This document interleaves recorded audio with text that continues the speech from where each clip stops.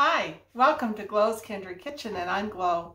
Today we are going to be making smothered pork chops, and there's several ways to do it, and I'm going to just show you one of the ways that I do mine. One of the nice things about pork right now, it's very economical to cook for a family, and actually I'm using pork steaks today, and I got these marked down even though it was like 2 or 3 days before it was to expire. I guess they just wanted to move it on, but so I just thought I would show you what I do. So the first thing I'm going to do is I have my pork steaks here, and I had froze these when I brought them home, and what I do is I individually wrap them in saran wrap, and I have some more in the freezer still. But that way, by doing that, you can select how much you want to cook instead of putting the whole pack in the freezer. But anyway, I'm going to go ahead and start seasoning. And what I do is I lightly sprinkle the salt.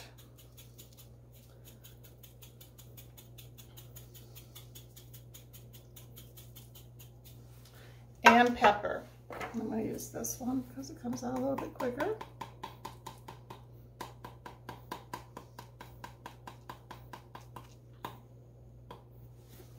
And then I use a little bit of garlic and onion powder. This is onion powder.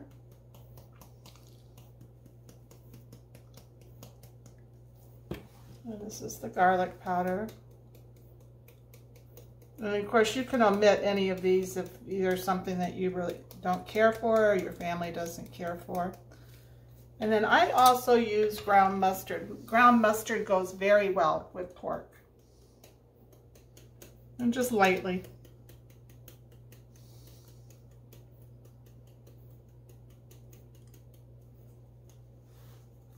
And the other thing I use is some sage, and this is rub sage.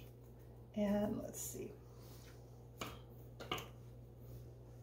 So you just kind of lightly put it on.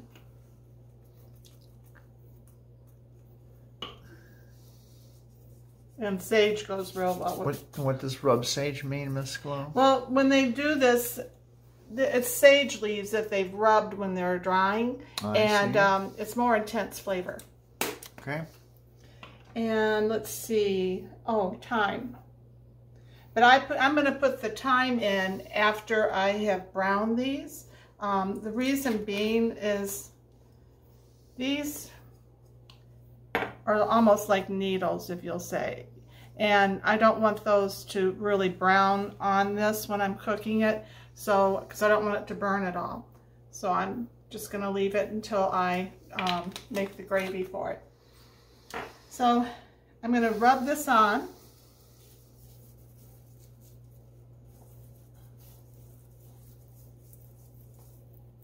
And I'm going to turn on my pan here to warm up. And I use a cast iron pan, and I'm going to put it on medium.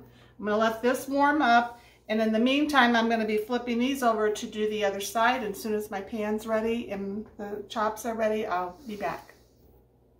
Hi, well, my pan is warming up here, and I've seasoned both sides of these pork steaks, and now what I'm going to do is lightly dust the top of these with just all-purpose flour.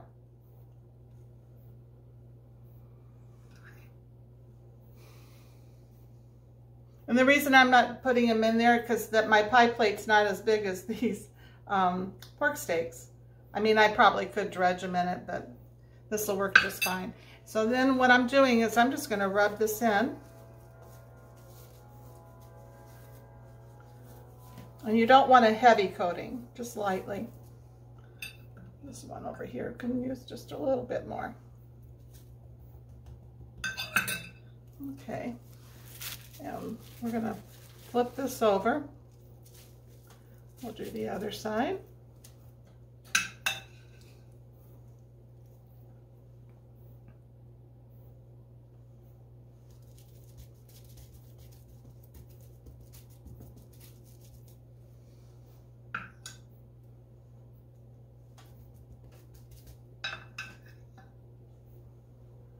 Oops, got to flip it over. You see how easily that goes on? Very easy, Miss Chloe. Yep. Okay, so now I'm going to wash my hands, and I'll be right back after I get my hands washed here, and I'll show you what I put in my pan for my oils. All right, well, I got my hands washed, and I always keep a sink full of warm soapy water over there to help do that, and also to put dishes in. Now, what I'm doing here is to make sure my pan is hot enough, and it definitely is. When you hear that sizzle and you see that water jumping around there, you know your pan's perfect for the next step. So what I'm going to do is I'm putting some olive oil in here, but it's not the first pressing. This is specifically for sauteing and everything, so it has a higher burn temperature to it. You'll probably see it simmering pretty quickly. How much did you put in, Miss Chloe? Oh, that's a good question. I would say that's probably about 1.5 tablespoons. Okay. And I'm going to put some butter in. And by combining the oil and the butter like this, it helps so that the butter will not burn.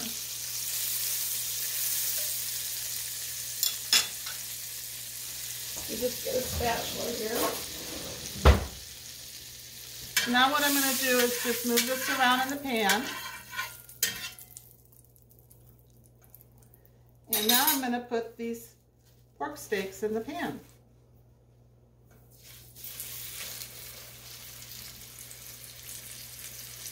And it's going to take about 5 minutes on each side to brown lightly. And as soon as they start to brown a little, I'll be back to show you what I look for before I flip them. Hi, well, we're back, and it's time to flip it. I wanted to show you. See how the drippings are starting to rise and stuff from the meat? That's an indication that it's time to flip it. And these do have a bone in them. And I prefer to cook with a bone in my chops. It just adds a lot of flavor. Especially when you're doing smothered ones with a gravy. It's very good. So that was about 4 minutes to cook on that side. So it'll be probably 3 to 4 minutes on the other side, and I'll be back in just a tiny bit. Hi, well, welcome back. Wanted to show you, when I'm cooking these, it's been about 2.5 to 3 minutes. My pan is on medium, and I've already rotated it. When I say rotate, I go like that, so that it has even cooking. So I'm going to go ahead and turn it around because I had just turned it about a minute ago. And you can see how the drippings are starting to, and the juices are starting to come up, and that's what you want. When that happens, we're going to go ahead and remove these pork chops now, and I'm going to start in with making the gravy. And I rotated these chops on the other side just like I showed you. But both sides are brown. You can see how nicely brown those are. Good, but they're not done on the inside yet. And this is really jumping, isn't it? Yep. So now what I'm going to do is, before I started, I cut up 1 medium onion. I'm going to go ahead and put that in here. And just dice it up small. See the size I did? It's about a cup. And I did 1 thing of celery, and I put that in. This is called a rib of celery. Is 1 thing? How much, Miss Chloe? That's about a 1/2 cup. Okay. And I'm going to go ahead and stir this up. We may have to add a little bit more of the butter and the olive oil to this. What we're going to do after this sautés a little, we're going to add our mushrooms and let that kind of cook a little bit. And then we're going to be making a roux to make our gravy. So I'm going to go ahead and let this saute for a few minutes, and I'll be back to show you the next step. Hi, well, I've been sauteing my onion here and my rib of celery, and I did check that while we were took a break there with you guys, and it is called a rib for one, long piece of it.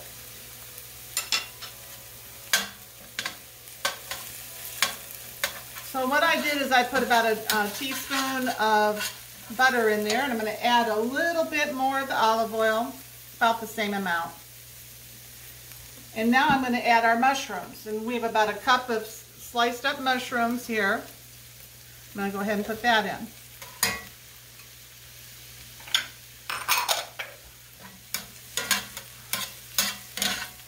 And mushrooms and onions and celery are very healthy for you. In fact, I was just reading an article the other day.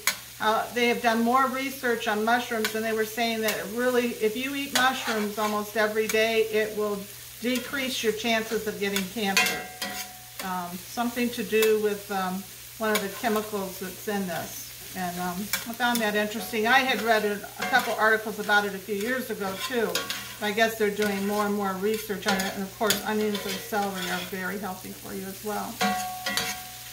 So I'm going to go ahead and let this continue. It's on medium. And we'll be back in just a couple of minutes once the mushrooms get cooked well too. Hi, well, our onions and mushrooms and celery are sauteing up really nice, and they're starting to become translucent and soft. So at this stage, we're going to go ahead and add flour. And the reason we're doing this is we're going to make a roux. And I make the roux right with everything in here. I don't remove it. And I would say there was probably 1/4 to 1/3 of a cup of flour there. And what is a roux, Miss Flo, for people that don't know? A roux is half, well, you make it up to make your gravy or your sauce, and it's half of oil, and then the other half, it's equal parts oil and flour. So okay. Now what I'm doing is I am just sauteing this, and the reason I'm doing this now is I want to brown this flour really well. And the reason I'm doing that is because that is going to give our gravy some really nice flavor along with our veggies that are in here.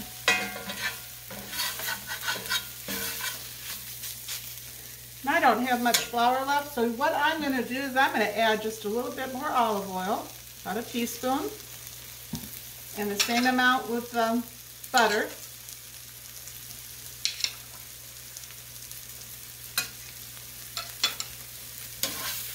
Mix that up, and we're just going to use up this flour, because otherwise I'd be throwing it out anyway.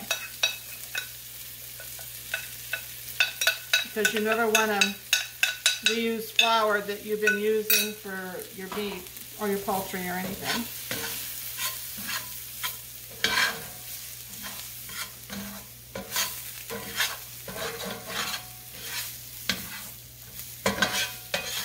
So I'm going to let this cook here and saute for a couple of minutes till it really browns up nice. I wish you guys were here to smell this. This is just really good. So we'll be back in just a few minutes. Hi, well, I've been sauteing these onions and mushrooms and celery for a bit, and that's what we're looking for. Oh yeah, look at that. That is what you call flavor.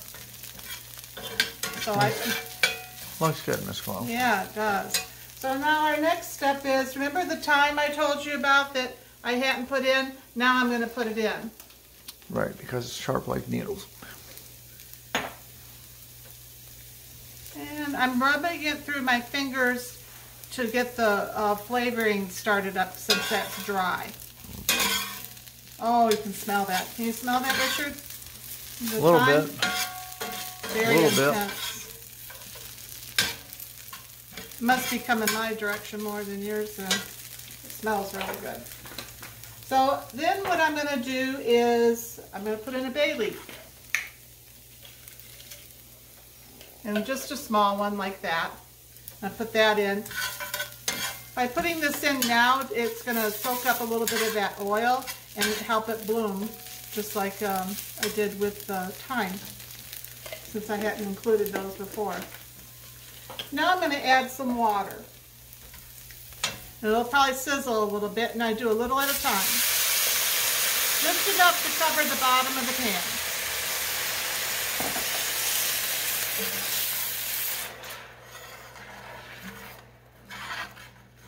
Now if you didn't have onions and mushrooms and celery on hand, you might have, you know, the canned condensed soups.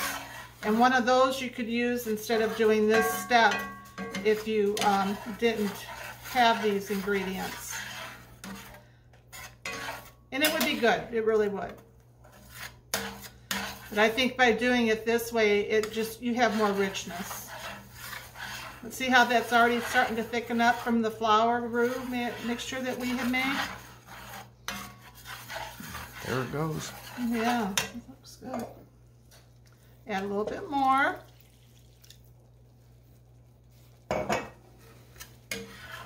And that's a quart-size canning jar of water I have there. And I did that so we could keep track of how much I'm using, because I am definitely a cook that's by sight, and so sometimes I forget how much I've, put in, but I want this to be more exact for you guys and trying to do that.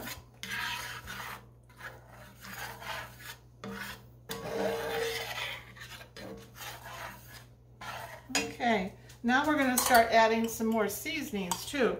I like this better than bouillon stuff, and this one is beef. You could put chicken in it too if you want it instead. And I'm going to start off with about a half a teaspoon. And if you noticed, I didn't add any additional salt yet, but this definitely has salt in it. So you got to consider all of that when you're starting to add your seasonings, because you definitely don't want it to be over salty. So I'll put that spoon right there. Get this going.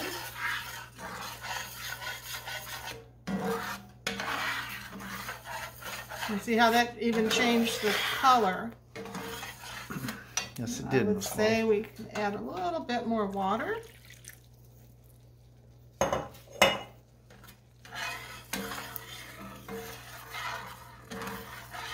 Smells good.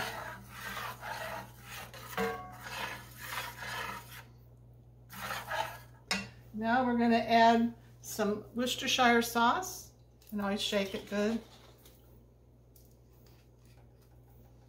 And about a teaspoon should be fine. And I'm also going to add some soy sauce, just regular soy, about a teaspoon. And some kitchen Bouquet.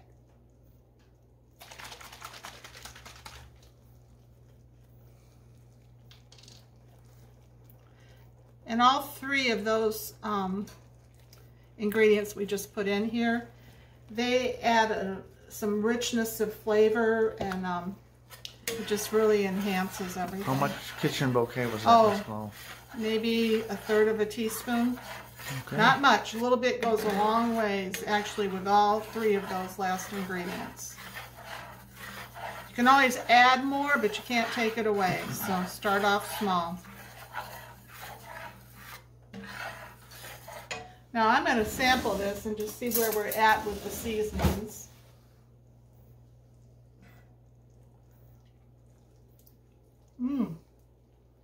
That's good.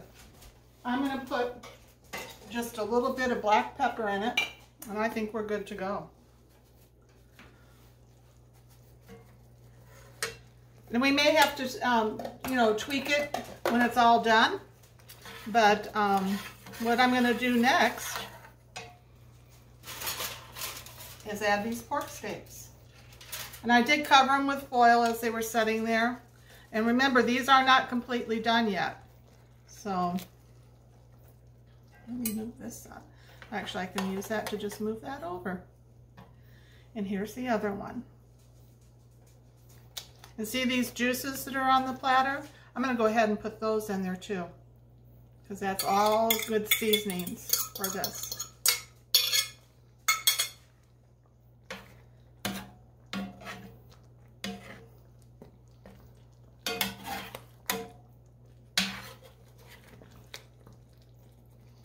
Set this down. I'm going to get a spoon here. What I want to do is to get some of the gravy up on top of these pork steaks.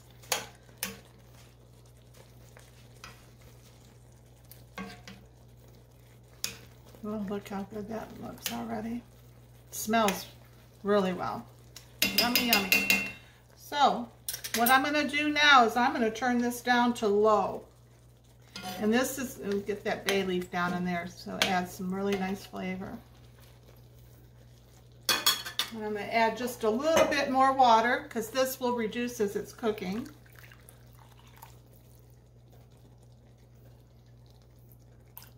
So far we have done, let's see, 2.5 cups of water. So I'm going to go ahead and put a lid on it. And we're going to let this simmer for a good hour. I have it on the lowest setting. And you can, at this point, you could actually put this in your oven and you wouldn't even have to worry about it.